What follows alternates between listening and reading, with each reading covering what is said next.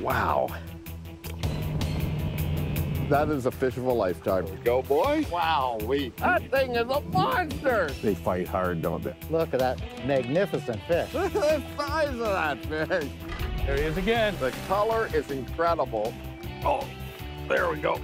The Real Fishing Show with Bob Azumi. Big old Great Lakes smallmouth. That is a big rainbow trout, Chris. Nice double-header. Whoa, nice jump. Yeah, all right. That is a monster smallmouth. Man, that is so cool. Another one, there we go. The biggest pike I've ever caught. Look at that chunk. So that's what we're talking about. Real Fishing is sponsored by Mercury, Go Boldly, Berkeley, Catch More Fish, and Abu Garcia for life. On the Real Fishing Show, we make catching fish like this a possibility.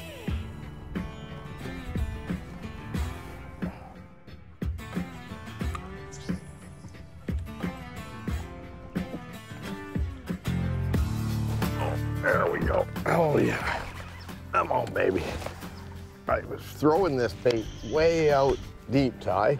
Yep. And just because they don't seem to be really tight to the bank, and feels decent. Hard to say. I wacky rigged a general on this flipping rod. It was broken a bit, the general. And I thought, you know what? I'm just gonna fish it. Oh yeah, look at the size of that one. Grab that net. That is a big one. Oh, that is a fat one. Come on up. Okay, there you go. Look at that. Yes. That's a monster. Look at the size of that fish. That is wow. How you start it. That's a giant. Wow. That's got a ½ ounce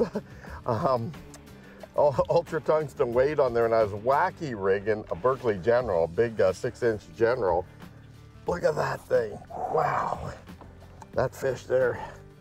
That's nice definitely 7+, oh, isn't for sure, it? 7. Well, folks, I'm fishing here with Tyler Ramsdell down in Florida, and Tyler is the recreational director of Streamsong Resort for what, the archery, the sporting clays? The bass fishing. Bass fishing. Personal favorite, the bass fishing, yeah. Well, I want to put this in the live well and get a weight on it, but Tyler, it's been a couple of years since we fished together, and here we are, back again, having a little fun this morning. Wow, what Good a monster. start. That's a fatty. Great first fish. Whew.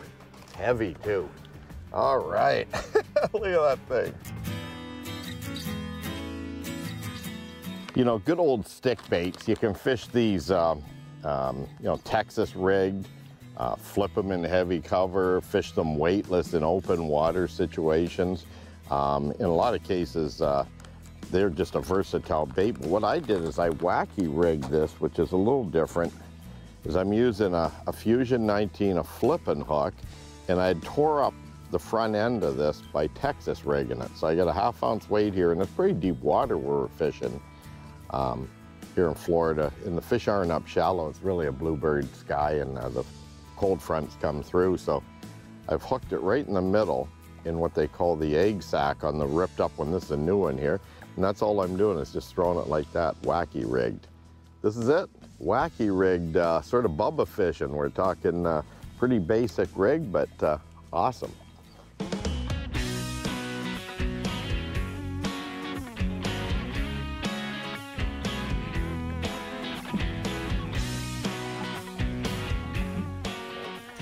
Nice. Crankbait fish. So you're gonna wake them up for me, okay? I'm just gonna fire out there now and see if that woke up the school, okay? It should have. I can hear this thing all the way on the other side of the lake. Yeah, that's a frit side crankbait. Makes a lot of noise, got a nice little seductive wobble to it. Was he hooked well? Oh yeah, he's not going nowhere. No. Usually if they hit these, they don't get off. Unless you're in a tournament and it's a big one. That's true. And the money's on the line. Other than that, you're right, though, those hooks are incredibly sharp. That's barely in there and I can't get it out. Got it. I'm marking the odd one on the depth finder down here, so I'm gonna drop right down to it. Coming up. Come on, baby. Are you on? There we go.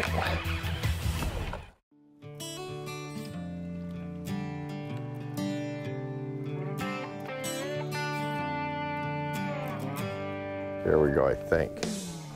Yep. Oh, did he drop it? Nope, he's on it. He's on it. Oh, there we go. So it tells you all sizes will hit this whack. Oh, I lost my bait. Will hit the wacky rig. Even a big general like that 6 1/4 incher I'm using, because this one here is just a wee fella. See you later. My bait shook off too. That's not cool. Crankbait woke him up.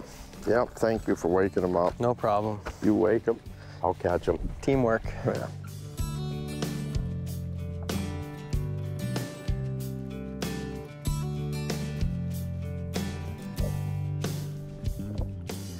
Uh-oh. Come on, baby. Are you on? There we go. Nice. I'd say out of all the bass lures going, the easiest lure in the world to fish is a stick bait like I'm doing. Even though I'm bubba fishing with this flipping rod, wacky rigging it, is you can just take a bait and just hook it like I've got it hooked. And it's no problem at all hooking the fish. All you do is tighten up and hook them. Thank you. Gotcha. Yeah, it's very easy to use. There we go. That's a nice little bass. All right. Nice. Nice hook set. That's a nicer fish, I think. Yep, yep, big one. Oh, nice one. Nice, nice, nice. All right. All righty. So you just went back to that worm. Very nice. Yeah, there we go. Nice bass. And the hook just fell out. Look at that. Very nice. Lucky there.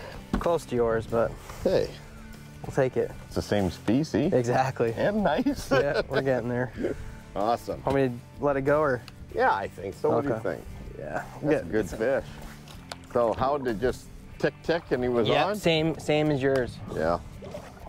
Well, that's what you do in a cold front in Florida when the fish aren't active. You might as well just throw a bait right down in front of their nose, because their strike zone is going to be very small. Like it might only be like 2-3 feet.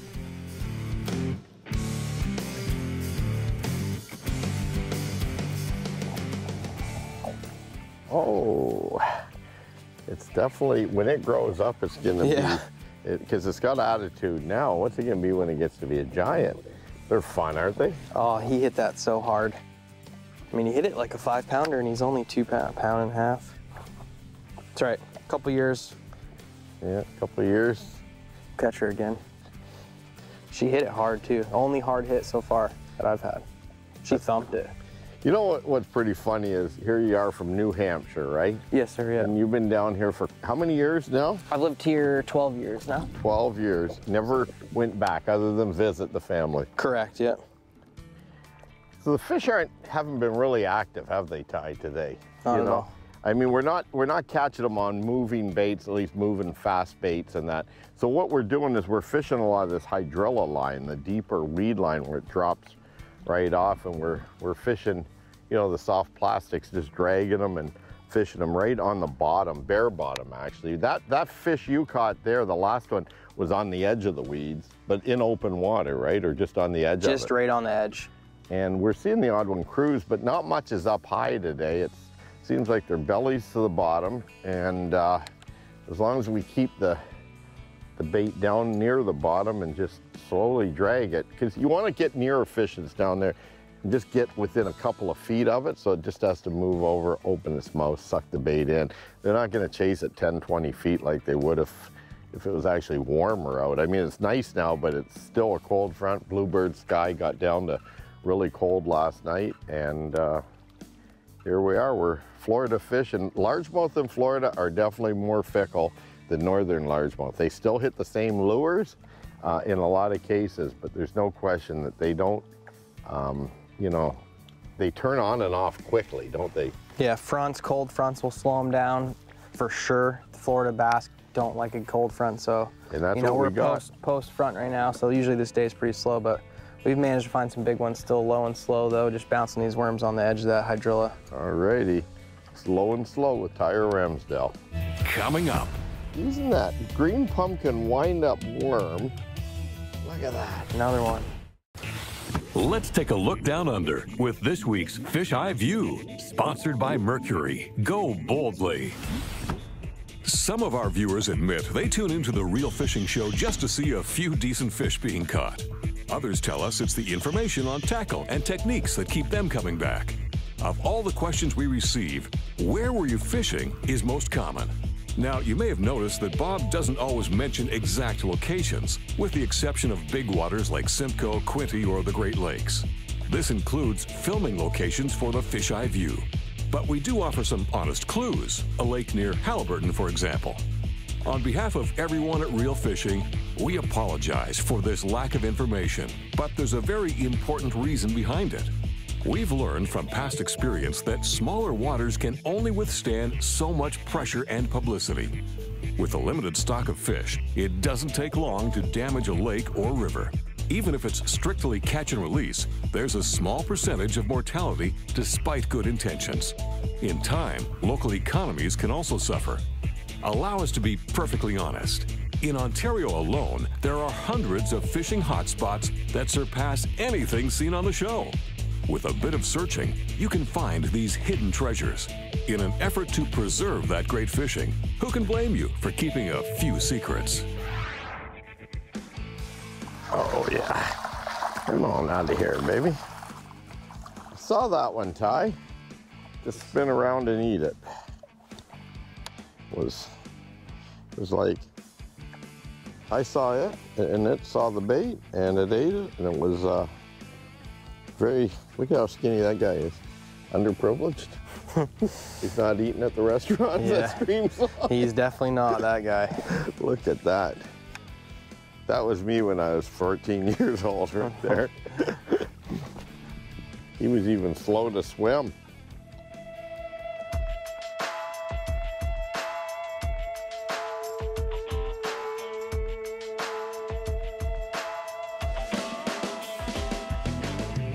Ooh, that's a nice one. Ooh, yeah. Or he's fighting like a nice one. I'm gonna get that net as soon. Oh yeah, I'm gonna get the net. I'll reel in here real quick. Very nice, Ty. He hit it so good too.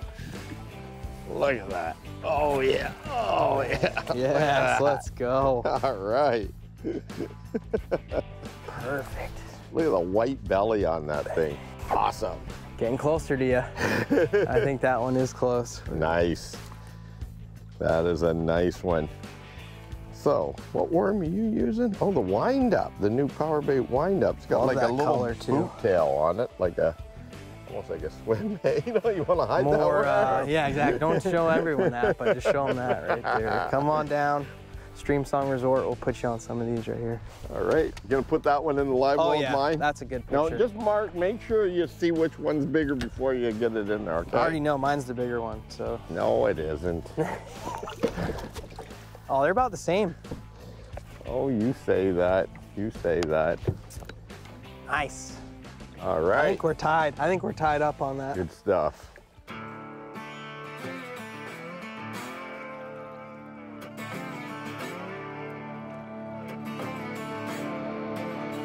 That's big, I thought. Yeah. Oh yeah, look at the size of that thing. Darn. Whoa, let me get that. Ooh, she's Whoa. I saw it swim sideways. Came off that grass mat right there. Look at that. Oh yeah. Nice one. Alrighty, Ty. Using that green pumpkin wind-up worm. Look at that. Another Nice. one. Good Nice. size one. Very nice.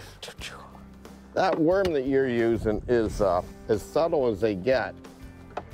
and they keep them in here to protect them. Look at that thing. It's called a wind-up. It's got a little boot tail on it, like a swim bait type worm. Nice fish. They can't resist it. Nice. That mouth on her. I'll live well this one too, huh? Very good. You're the man. I think that pushes me up in weight. I don't know. I don't know. I got a pretty Couple big. fish in there, I got a pretty big belly. Yeah. Go on my fish too. Oh.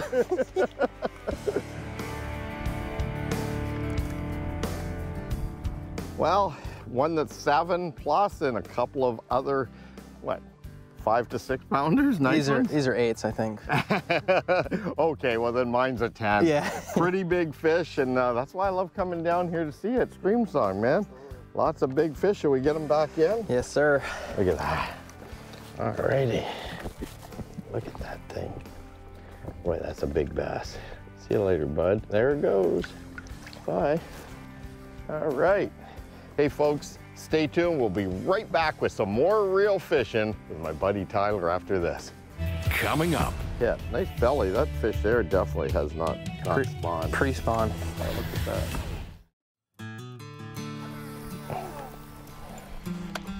I think we're in good shape. There's got to be fish on these points somewhere. Yeah. There's a really good cove on the other side of this. With like a tree in it, I always catch a big fish off it.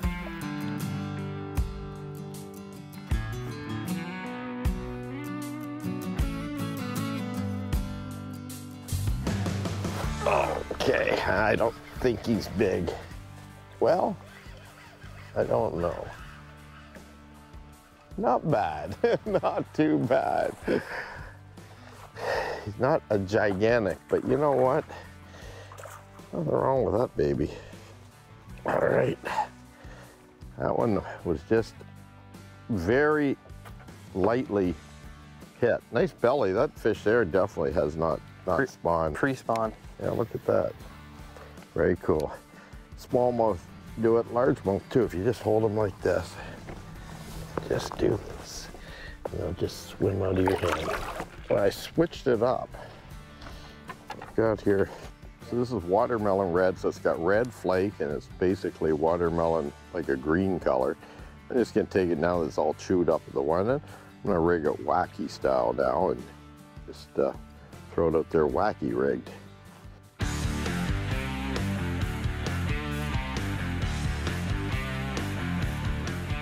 Nice. Right by that fry. Oh, very cool. She was guarding that fry pile right there. Oh, is that right? Yep. You saw a bunch of fry? Underneath it, yeah. You know what's amazing is, you know, how clear the water is. And I remember fishing here one time where there was a real algae bloom and it was pea soup color. But today, the water's clear, at least this year. I've been here for a couple of years, Ty, and I noticed that, nice. Chunky one? Yeah, very nice. And I noticed the water's a lot clearer today. I guess there's so much weeds in here, it's filtering it out. Yeah, I think the hydrilla really filters out and cleans your lake up a lot. And usually it will die off in the winter, but we've only had one cold front, so I think that hydrilla hasn't been killed off and it's just cleaning this water out. Yeah, it is clean. Like that fish, you could just see it cruise by after you sat. Yeah, I spooked the fry, and then she came out actually from the hydrilla and just smoked it. Oh, did? So she was sitting in the hydrilla. They'll guard those little babies, you know?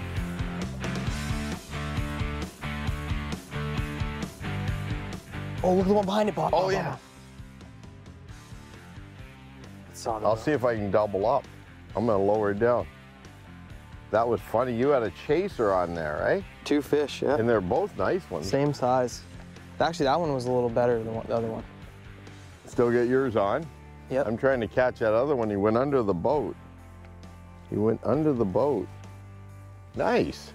The other one the same size? Well, I think that one was a little bigger, actually, the one that swam away. He was spooked though, wasn't he?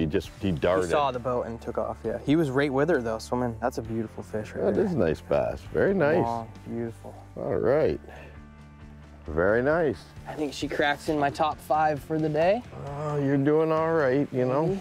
You're doing good because, I don't know, you're just doing good. And I'm catching them, but you're catching bigger and more, well, more good ones. I've got one good one. Yes, you got the bigger one.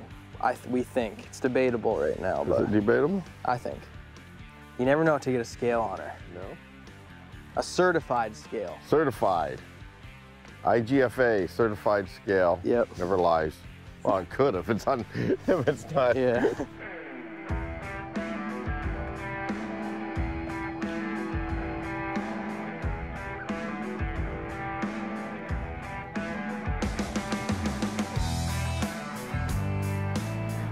Oh, baby.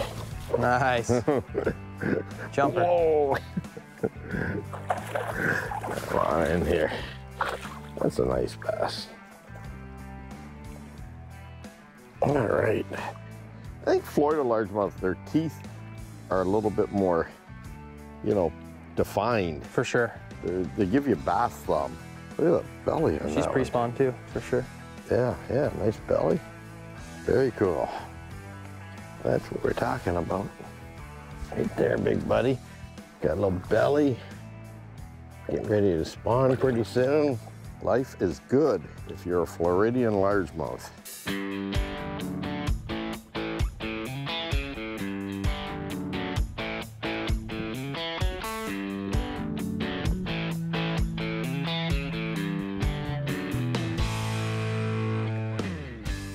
Any followers? Oh, yep, right yeah, behind there it. is a follower. I'll keep them down there. Let's see if we can double up. Okay, well, I've got my bait down there. You've got a decoy out. A lot of times with smallmouth bass, you can do this, and largemouth too, but more smallmouth. But I'm not getting bit, so I appreciate you leaving your nice bass in there to let me have a shot at it. Well, I'll tell you, Tyler, we've had a good little short outing this morning. Absolutely. A couple of hours of fishing. Some pretty good sized fish. Life is real good down here in the Sunshine State. Especially when back home, there's ice and people ice fishing and... I feel really bad, by the way. You got a group coming in, like, right, to do archery? Right. From some New York folks? Correct. So you've got to look after them for the archery this afternoon. I'll think of you when I'm fishing this afternoon, okay? Sounds I good. really will. I'm going to think of you. Every fish I catch, I'm going to go, I wonder if Ty would be happy or sad. Oh, look at that bass cruising right there. Yep. See him? They're all over the place, folks. We'll see you next week right here for some more real fishing. Oh, he's going to eat it. Real Fishing was sponsored by Mercury, Go Boldly, Berkeley, Catch More Fish, and Abu Garcia for life. Well, that thing's got some weight to it. Size of that puppy right there. That is just wild. Man. Beautiful, beautiful. Look at the size of that thing.